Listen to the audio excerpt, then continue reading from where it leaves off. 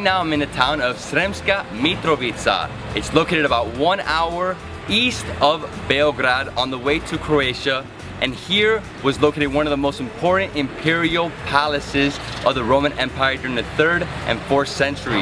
It was called Sirmium. Today we're going to explore some of the Roman ruins and visit the Museum of Srem. Follow me.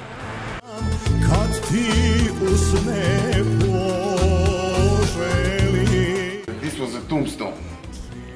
It was founded on the grave, and we think because it is a standard that the rich people made that kind of tombstones, so when their family dies and there's nobody else to visit the grave, anybody will visit just to see what time it is. Wow.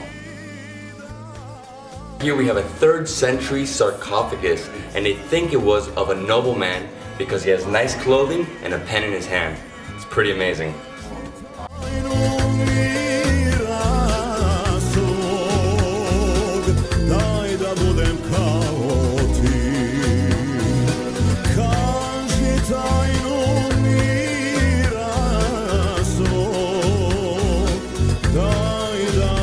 We have a 5th century Christian Basilica dedicated to Saint Demetrius.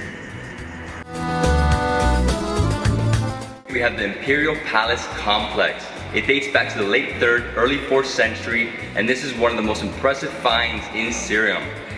It's pretty giant, but right now we only see a piece of it, but in the old days, it made up about 15% of the city. What you can see today are some of the mosaics, the heating system, and some of the walls of the palace.